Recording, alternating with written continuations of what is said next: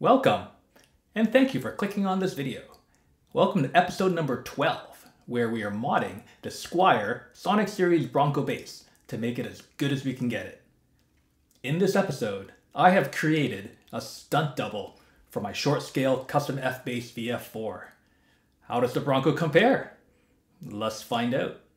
So the original idea for this series came from me wanting to create a backup bass for my custom short scale F bass VF4. Now, I don't really like the term backup bass because I don't want to hurt the Bronco's feelings, so I've kind of adopted the term stunt double.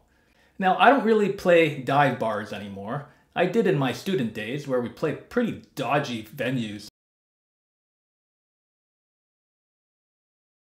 But now, I wanted a bass that kind of mimicked the tone, mimicked the output, but allowed me to play outdoor gigs or quick rehearsals where it's kind of a grab and go.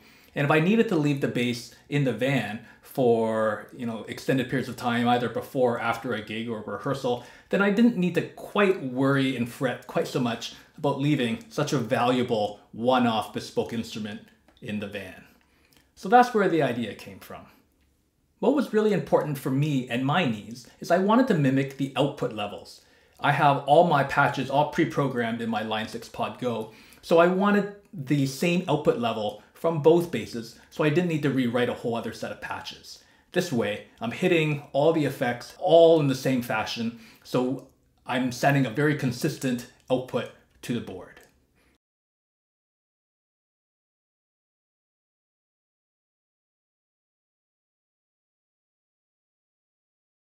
So underneath the finish, these two basses have very little in common aside from both having a maple neck. The F bass has an alder body and an ebony fingerboard, whereas the Bronco is a poplar body with the maple board. The scale lengths are also different. The F bass is a 30.75, whereas the Bronco bass is a 30-inch scale. Now, this F bass originally came to me with an Aguilar 4P60 precision style pickup in it, but I've since replaced it with a vintage Japanese Fender that I had in a 1983 Fender Precision bass. Now, it's a bit of a long, convoluted story as to how this pickup came out of that Fender, but I kept it all these years, and now it has found a new home in my F bass. So what I've done to the Bronco is, by chance, I had another made in Japan Fender Precision pickup kicking around, so I ended up installing that in this bass here. I ended up replacing all of the electronics to brand new CTS 250K audio taper pots. I put an orange drop 47 microfarad capacitor in it and wired to a brand new Switchcraft output jack.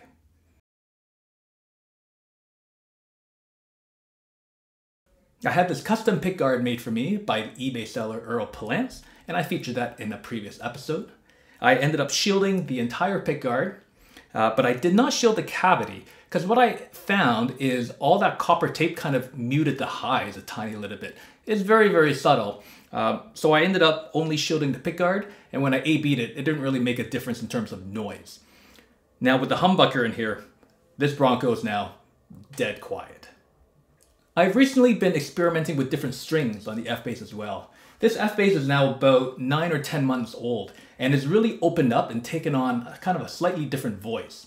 So as such, even though it came to me with Tomastic Infeld flat wounds, it now is sporting Fender short scale round wound nickels, gauges 95 to 40. So to follow suit, I've strung the Bronco up with the same type of strings. Let's put this modded Bronco to the test. So for this playing example, we're going to have 3 passes for each bass. One with the tone knob at 25%, one at 50%, and then the third with the tone knob at 75%. Let's go.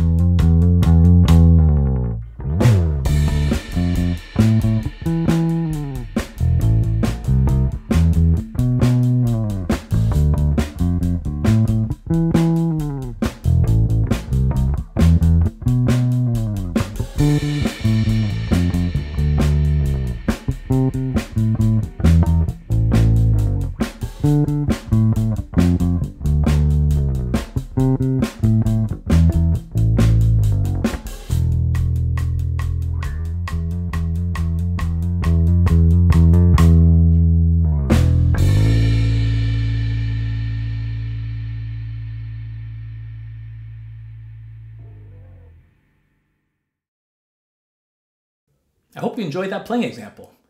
Please let me know what you thought of the tones by leaving a comment below. First impressions. The output from these two basses are very similar, and there was no level matching in this playing example. Overall, I felt that this modded Bronco came surprisingly close to the F bass in terms of tone. I thought it was closer with the tone knobs at around 25 and 50%. With the tone knob at 75, they started to sound a little more different. Now, the F bass played quite a bit more evenly and was a lot easier to play and was much more effortless to play.